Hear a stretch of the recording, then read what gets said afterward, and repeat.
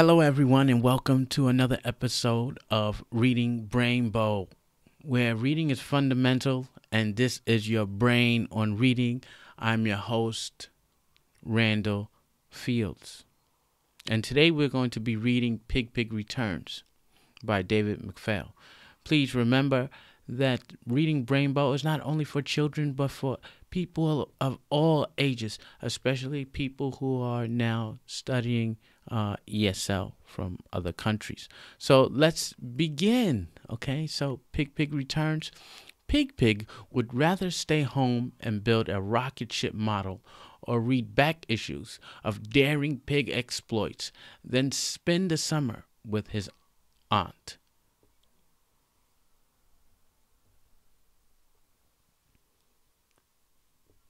Pig didn't want to spend summer vacation traveling across the country with Aunt Wilma and Uncle Fred.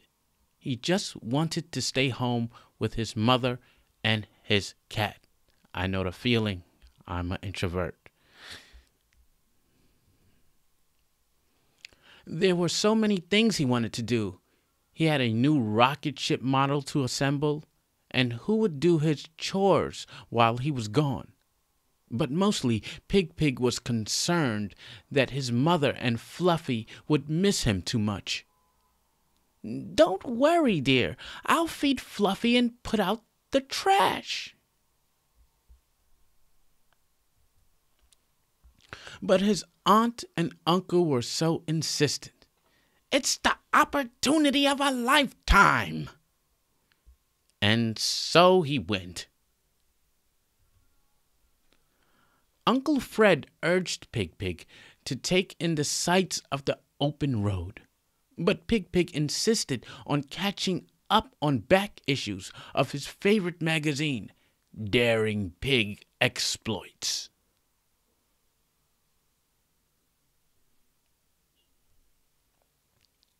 An emergency stop was soon required.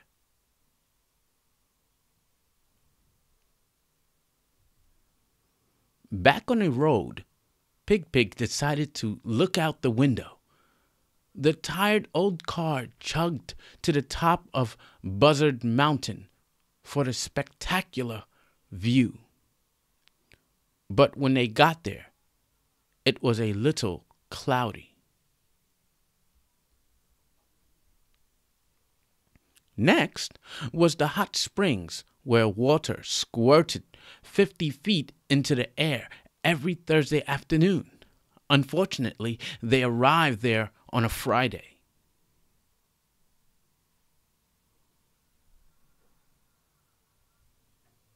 Then they visited the world's biggest ball of yarn. This ball contained 7,210 miles of yarn. Fluffy would love this. They saw a house made entirely from soda cans. Pig found it interesting and wrote about it in a postcard to his mother. Admission: 1 soda can, uncrushed.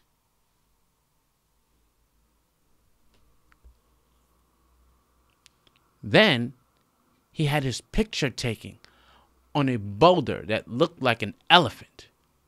That was exciting. Say cheese.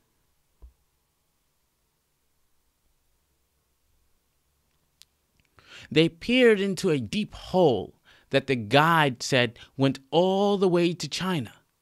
Pig was suitably impressed. Wow. Amazing. And how could he ever forget the famous 3-legged chicken?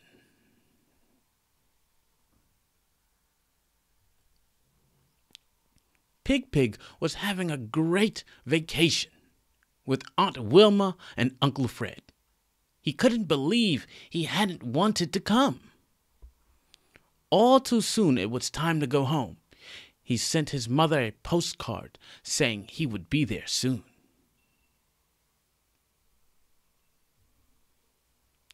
Pig was excited, but he was also worried. What if Fluffy didn't remember him? What if his mother had rented his room to a stranger or had given all his toys away? What if she'd forgotten how he liked his oatmeal? This used to be my son's room. Or had canceled his subscription to Daring Pig Exploits. No thanks. Poor Pig. His fears only got worse when Aunt Wilma stopped the camper in front of Pig's house. No one was there to greet him. Had his mother forgotten him? Had she and Fluffy moved away? But just when he thought he might start bawling, he caught a whiff of something good. The smell of oatmeal cooking. Pig leaped from the car and dashed up the walk. Just as he did, the front door flew open, and there was his mother, with Fluffy beside her.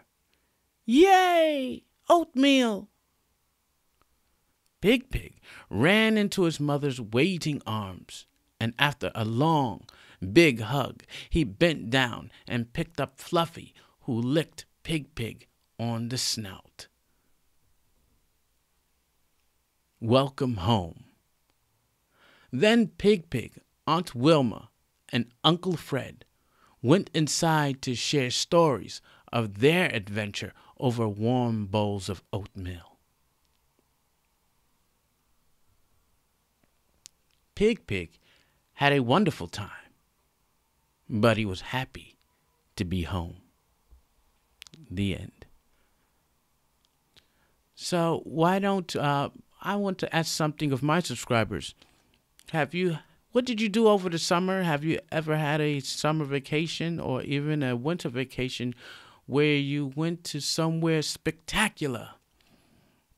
I think one of my greatest trips ever was when my wife took me and the kids, or I took my wife and the kids, and we all went to Hawaii. It was the greatest time I ever had. It was so beautiful. The weather was perfect in comparison to maybe Shanghai. It was a beautiful experience. We ate all kinds of great food. The hotel was excellent. Everybody was so nice. And we did a tour package. And they took us on the coastline of Waikiki. We visited Waikiki Beach. We did a whole bunch of things. But I did still miss China. Although America is my home, I still missed Shanghai, and I was very happy to come back. But I really enjoyed Hawaii, and so did my kids and my wife. So why don't you write a story in the comment section and tell me, where did you go? And did you miss home when you went on your vacation? So this is Randall Fields, and this is the conclusion of today's episode of Reading Brainbow. And don't forget that reading is fundamental. And this is your brain on reading.